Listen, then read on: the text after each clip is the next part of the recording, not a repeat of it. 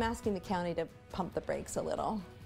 A Multnomah County preschool provider says the county blindsided participants with a new rule for the county's Preschool For All program. Has to do with who can get into their programs. Good evening. Thanks for joining us, everybody. I'm Steve Dunn. I'm Deborah Knapp. K2's Wright Gasway is here with the breakdown of what exactly is happening, right? The new rule is related to which children get access to these free Preschool For All spots. The tax on certain high-income earners covers the cost of preschool for about 2,000 children countywide right now. Preschool providers apply to participate and then set aside a certain number of spots for the program.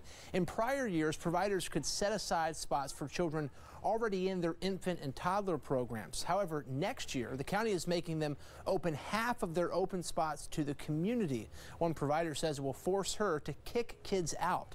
Angie Garcia says the rule change came too late for next year. And I think that's the problem that we're having, is the county didn't come to us and say, okay, we are going to implement this new policy. What needs to happen? How much time do you need?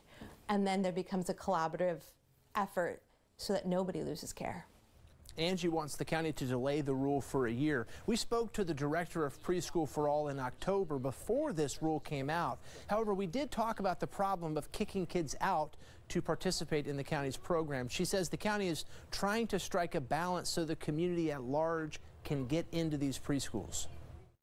What is going to be the balance of those kids that already can afford it and those people on the outside that never could? And you will decide as a business, well, maybe I have, 5, top 2-year-olds that I know I want to have slots, and I'm willing to have 5 others to community. And so we'll be asking those questions of those providers. But we'll be talking about what is the fair balance of that, because we don't want to convert all slots to people that already can pay. We want people that to have access that couldn't have access in the past.